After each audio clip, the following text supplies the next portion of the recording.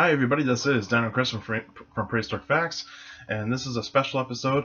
We'll actually be doing two special episodes today, so we'll actually get the first one going and go alphabetical order by these types of dinosaurs. And the first one I'll be talking about is Appalachiosaurus. And of course, Appalachiosaurus in Greek or Latin means Appalachia lizard, because it's basically named after the Appalachian Mountains. Fossils have been found mostly in the southeastern United States, mostly like places like in Alabama, Georgia, some places like that, because there's fossil evidence to support that they might have lived in Georgia, because there's some teeth that have been found there. And Late Cretaceous, about 75 million years ago. About 25 feet long and probably would have weighed around 2 tons. And of course, it's a carnivore, and an Appalachiosaurus is kind of well known for being a tyrannosaur. So it is a tyrannosaur. It is actually kind of closely related to Albertosaurus, but this is actually more of a primitive tyrannosaur. So this is actually a tyrannosaur that probably doesn't actually have the sophistication like with Albertosaurus, Daspletosaurus, Tarbosaurus, and Tyrannosaurus Rex. But even though these dinosaurs would still have a very strong bite force, they would probably still have great vision, great sense of smell, good sense of hearing, and probably would have actually had a good sized brain. Now, Appalachiosaurus would actually be a very fast tyrannosaur.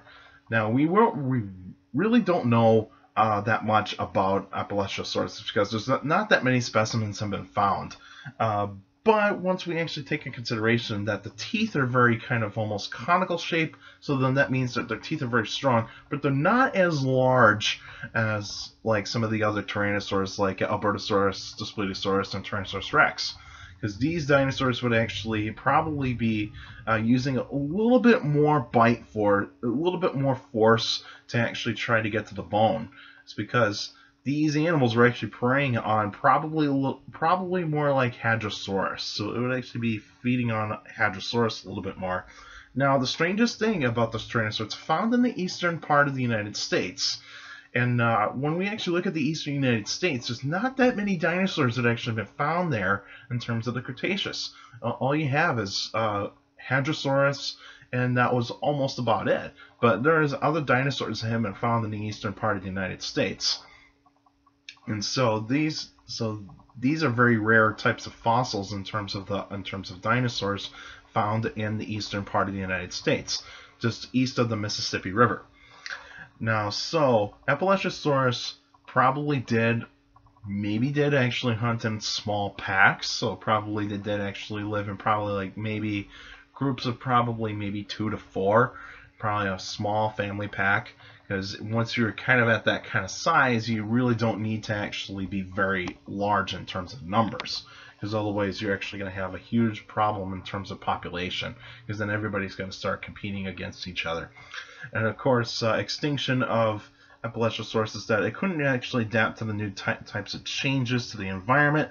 So it would actually have a little bit of a harder time trying to adjust to the different kinds of changes in the environment. So it would actually not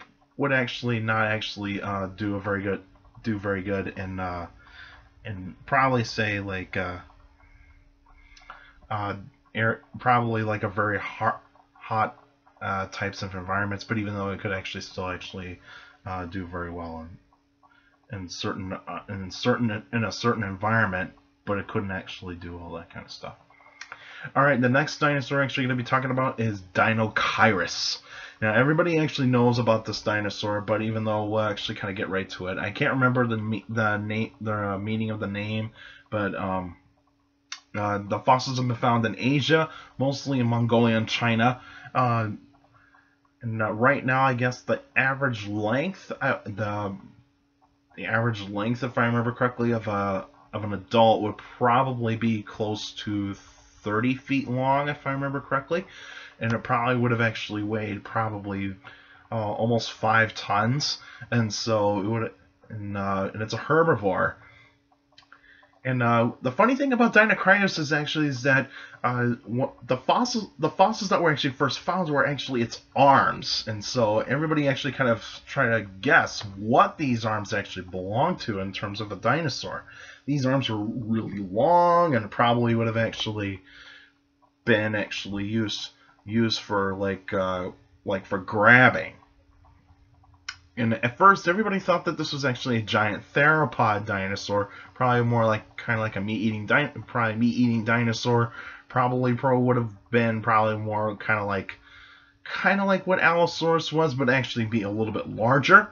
Some actually thought it might have been an ornithomimid, where a giant ornithomimid probably would have been the largest ornithomimid of all time, but there wasn't other fossils that were actually found around that time to actually give a description of what this dinosaur probably looked like. But it wasn't until a few years ago where paleontologists in I believe in Mongolia they actually have found the actual skeleton of a Deinocheirus. Not fully complete, but probably fairly complete. They actually found a skull, some vertebrae, and even some of the arm bones that actually are very, very similar to the original fossils. And so these were actually, this was actually a huge discovery because nobody even knew what to make of this type of dinosaur. And so now they actually realized that this dinosaur had a very flattened-like snout, and it actually kind of had a long neck, but even though it was actually kind of a medium-sized neck, and it actually kind of has like a little hump on its back, and so this was actually a very, very interesting type of dinosaur, very bizarre, and so what they actually believe is that this dinosaur is probably feeding on soft probably like soft ferns or otherwise weed-like plants that would actually have been found in swamps. And so this dinosaur probably been living in some of the swampy areas of Mongolia and China. And so this dinosaur is actually very interesting in terms of that. It does actually have back teeth, so it actually would be more used for chewing. So it's a chewing type of behavior for a dinosaur. A lot of scientists some scientists thought this was actually a bizarre form of hadrosaur, but it's not. It's actually more closely related to oviraptorids, and so this would actually have been a very bizarre type of dinosaur like that. But also it's kind of a closely related animal towards the Therizinosaurs, but even though it's not technically a Therizinosaur, so it's actually kind of almost a Therizinosaur, but doesn't really have the similarities to actually go along with that. Some people would say it is a Therizinosaur, but even though the more evidence is actually suggesting that it's actually more closely related to like oviraptorids, like Gigantoraptor, all those sorts of oviraptorids. And of course, these arms were probably good for self-defense as well, because considering that if there was a predator, kind of like say Tarbosaurus would actually have been a very compatible predator to actually take on Deinocheirus. But I think very rarely would Tarbosaurus actually go after a Deinocheirus, unless if they were younglings, probably like say probably younglings that were actually the size probably like say a horse, and so those would actually be the types of juveniles that Tarbosaurus would actually be going after. But adults would actually use those claws for self-defense. So it could have given a whack at the face of a Tarbosaurus and actually kind of discourage it. It wouldn't actually kill the Tarbosaurus. It would actually just probably give a good scrape or good inflicting wound right on the face, and actually would have actually discouraged it, and probably would have made the Tarbosaurus walk away and understand that this is not a pushover. And so, but Deinocheirus would have been relatively slow, so it would not have been a very fast animal at all. So it would actually be relying more on its size as its weapon, and also probably the area where it lived would have actually been a really good defense, because considering that it lived in a swamp, so predators wouldn't actually go near very wet areas very much, unless if they actually are desperate to actually get to a certain food source. But even though there are predators that actually try to get into the swamps to actually capture their prey, because sometimes because you see jaguars will actually get into like a swampy area of the Amazon and actually go after prey that is actually designed to capture. And so that would actually be the more likely scenario for Deinocheirus to be threatened by predators. But on occasion, I would actually say that some predators would actually be able to have that opportunity. But the extinction of Deinocheirus would actually have been would have been more likely climate changes. Once the swamps have dried out, there was no possible chance for Deinocheirus to actually survive, and so that would actually be more likely the extinction of Deinocheirus. Climate changes are always actually going to be a problem in terms of extinctions. Alright, that's it for now. I'm actually going to be doing this next episode. We'll actually be talking about Dromaeosaurus and Goiacephali.